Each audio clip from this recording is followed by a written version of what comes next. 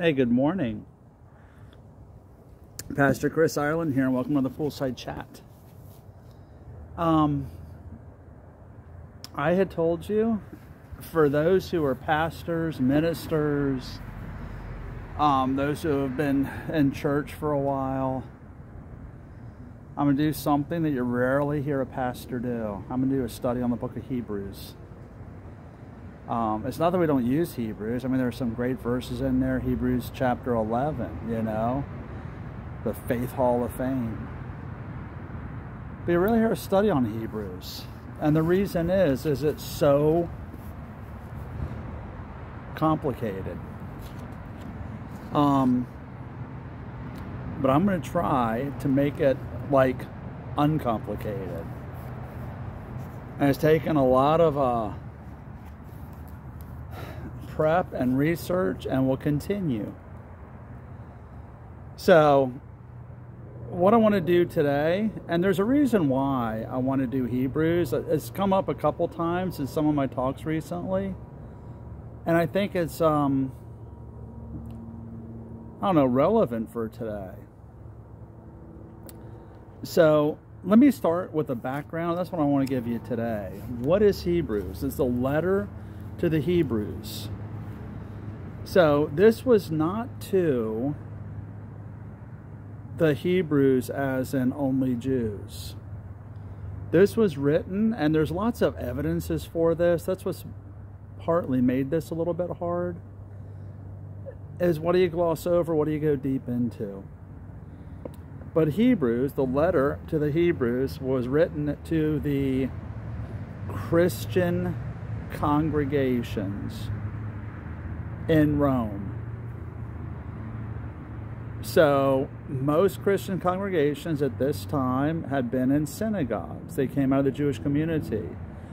But they weren't only Jews who came to faith in Christ. There were a lot of, you call them God-fearers, Gentiles who were worshiping God in these, worshiping Jesus, in these Jewish synagogues in Rome.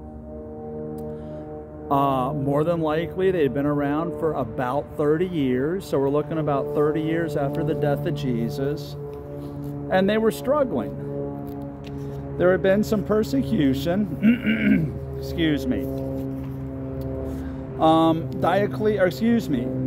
Claudius. Claudius was Roman emperor. Claudius had expelled some of the Jews and some of the Christians, some of the people in this community,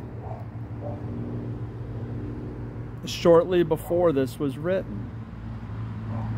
The Christians who were left were mocked. They were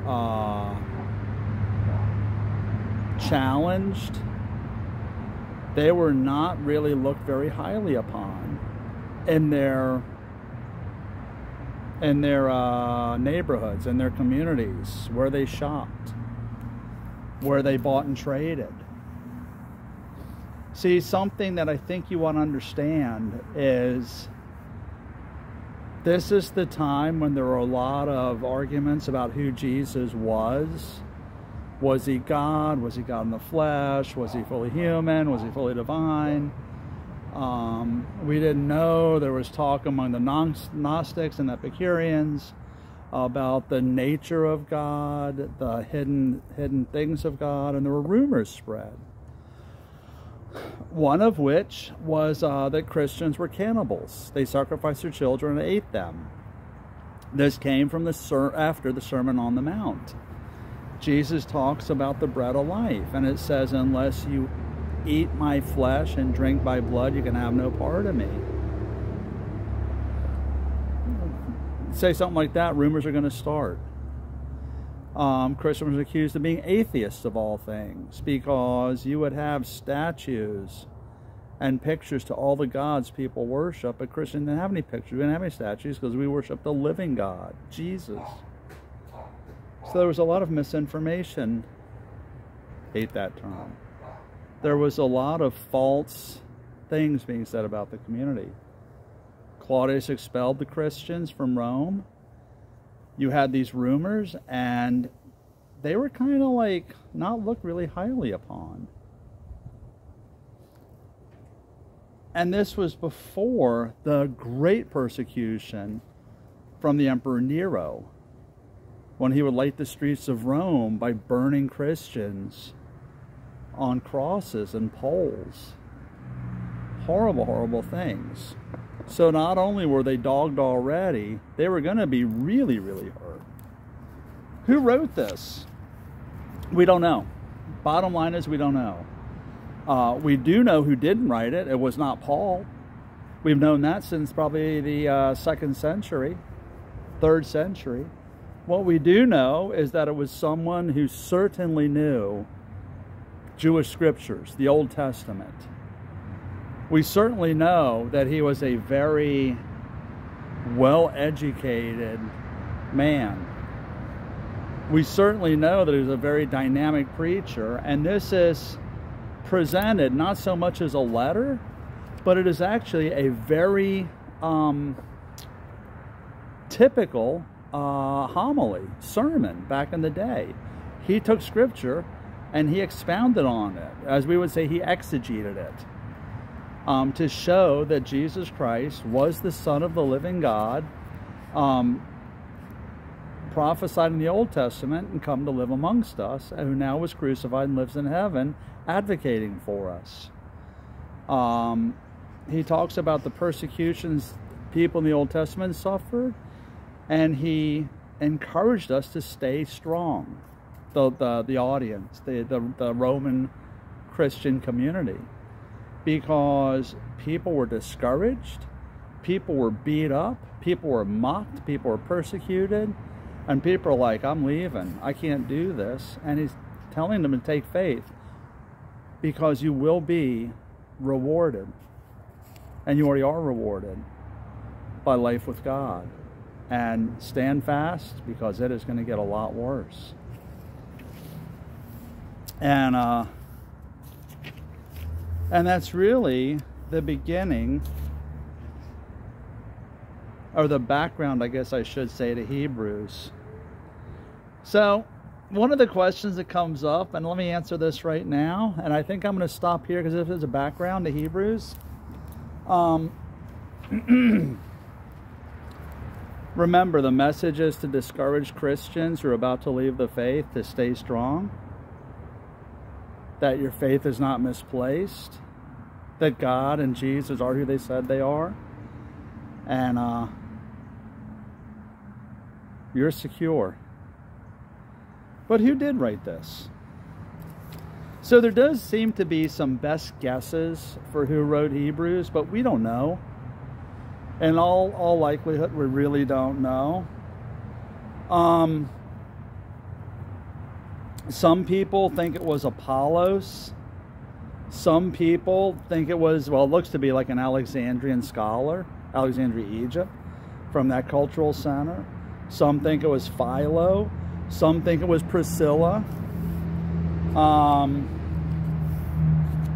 I tend to think that maybe it was Apollos. And the reason why is because Luke, Matthew, Mark, Luke, and John described Apollos as a Jew from Alexandria. He was eloquent, which means he was educated. And he was a pastor who received the gospel from eyewitnesses to the ministry. He was at home in the Greek synagogues, Rome, the Western Mediterranean, and he was close to Rome.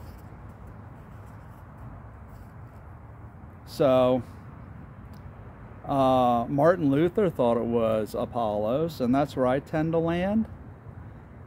But any argument you make, I can't disagree. Origen, from the Church Fathers, made a statement, and I love what it says. And this is kind of where I fall on who wrote Hebrews. He said, who wrote the epistle? God knows the truth. Whoever he was, we owe him respect for his rhetorical craftsmanship, admiration for the depth of his theological reflection, and gratitude for this enduring word of exhortation. So, I try not to give my opinion, This time it will, because it's appropriate. But this is where we start with Hebrews. So it is a typical structure, kind of a sermon that would be given in an ancient Hebrew synagogue in the Greek-speaking areas, Rome. And it basically exhorts and encourages us. I know you're suffering. It's going to get worse. Stay strong.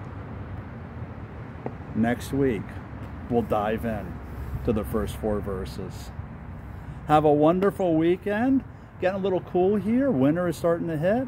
So, and wherever you are, I hope it is a great, wonderful day. Remember, tomorrow's Sunday. Go to church. And let your friends know. Facebook, Instagram, and YouTube at FL Compass Church. Keep the questions coming, and I'll see you Wednesday.